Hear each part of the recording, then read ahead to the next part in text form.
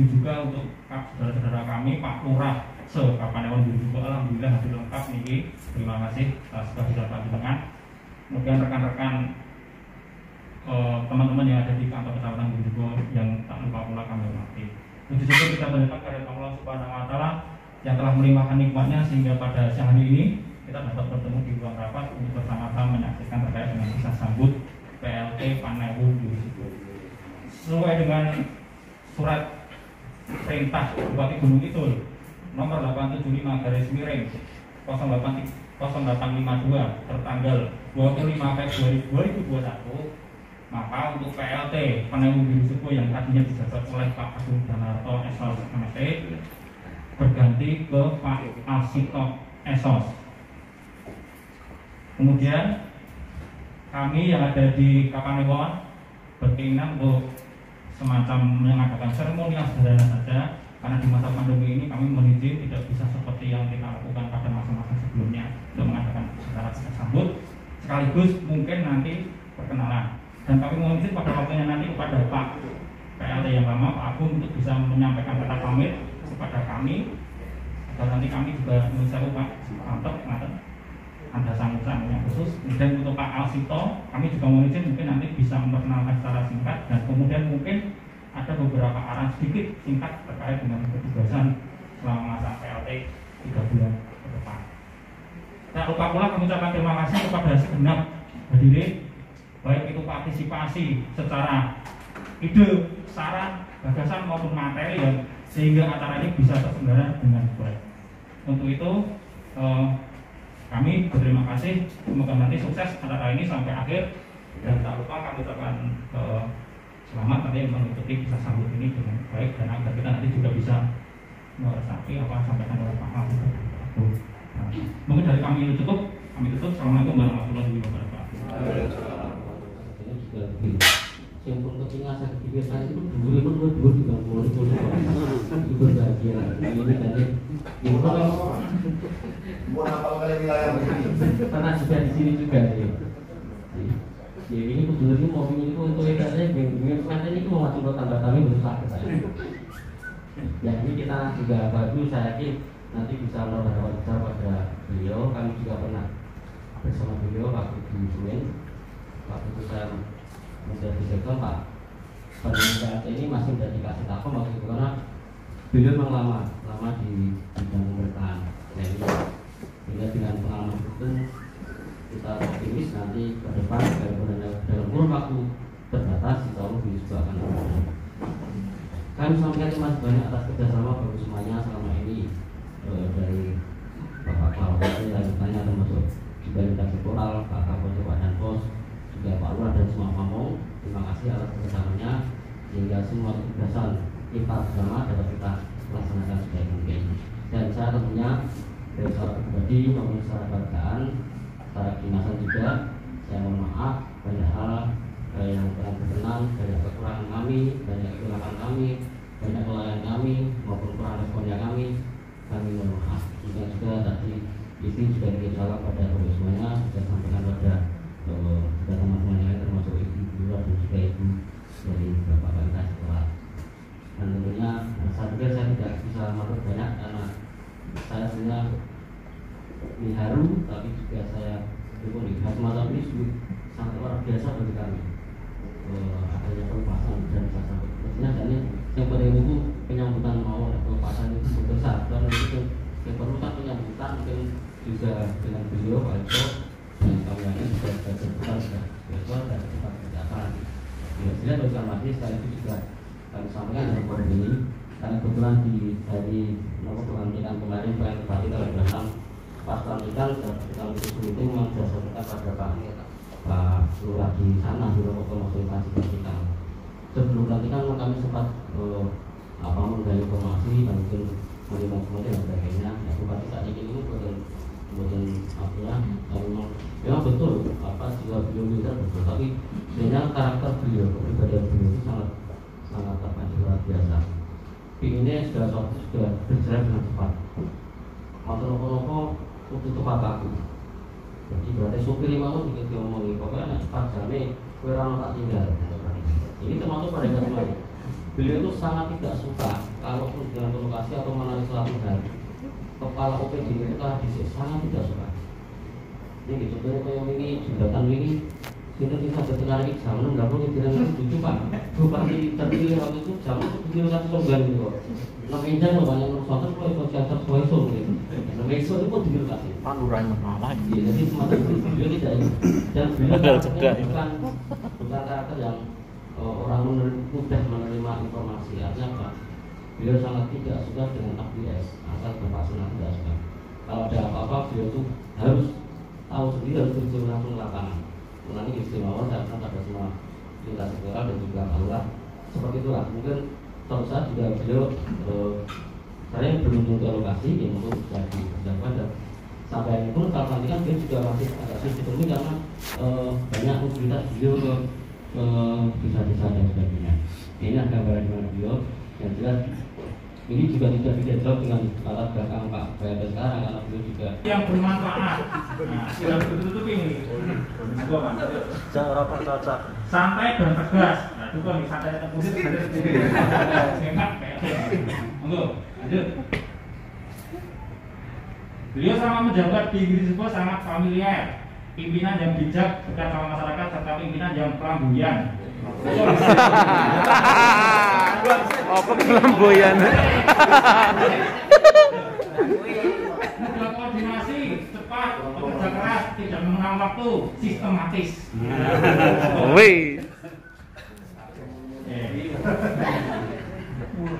Rakyat. Nah ini Pak Panewu atau pembuatan saya itu pertama kesan yang saya lihat benar-benar melaksanakan amanah dengan tanggung jawab.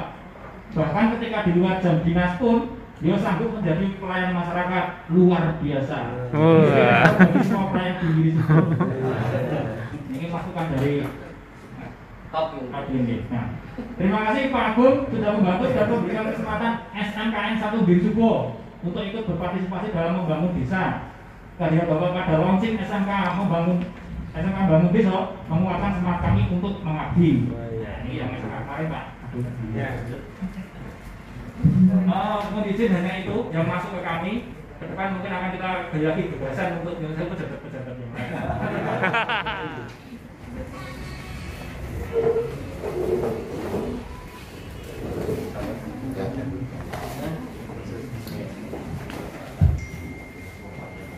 Yang selanjutnya dari KUA Girisubo. Pak. Iya.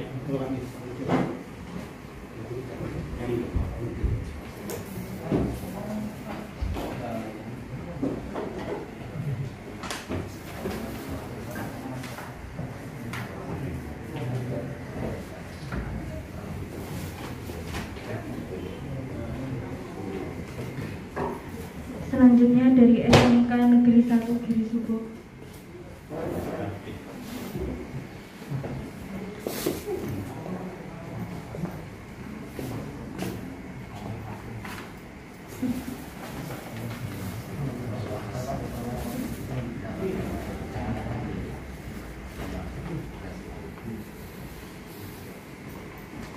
Yang keempat dari Korwil Bidik Girisubo.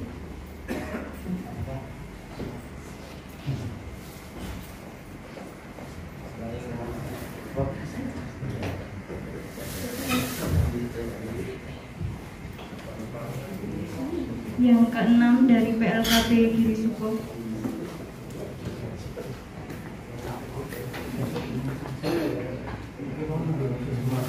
Baut. Ya. Yang ketujuh dari SMP 1 Girisubo.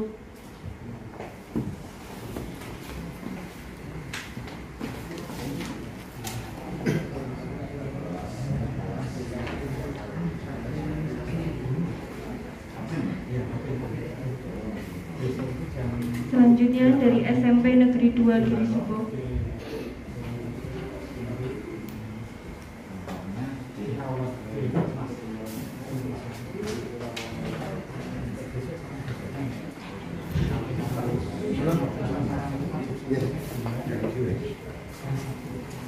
Selanjutnya dari PKH Girisubo.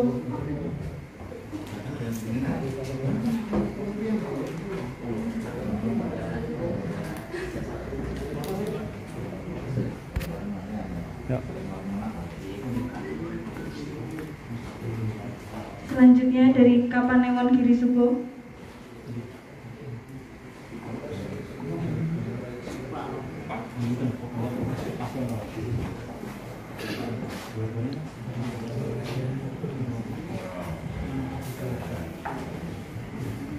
Enak. Sini. Agak ke sana.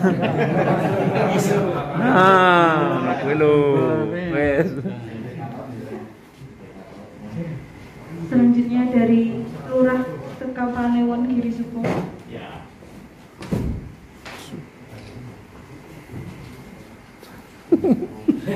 Cilik. Ini Mbah. Lurah. Ngadep sini. Wes ya. Bah. Baru wah.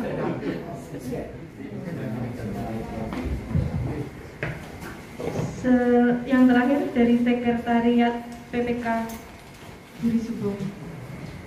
Mungkin Pak Agung, mohon untuk terbuka di sini. Pasti kita semua tahu sini rokok.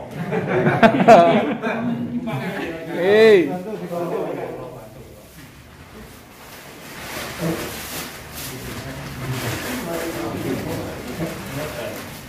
Nah, Wah.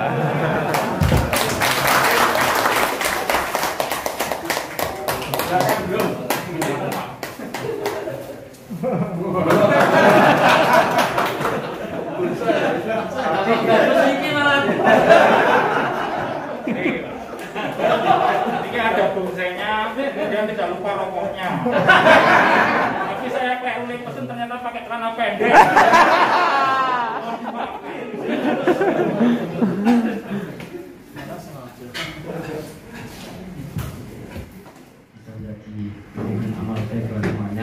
Amin. Belajar masa kalau salah semoga memberikan limpahan rezeki, limpahan barokah yang lebih kepada Bapak Ibu semuanya. Terima kasih sekali lagi dan semoga berkah untuk semuanya dan salam untuk kebersamaan masing-masing. Terima kasih. Untuk acara selanjutnya, sambutan PLT baru kepada Bapak Alsito S.Sos, kami persilakan.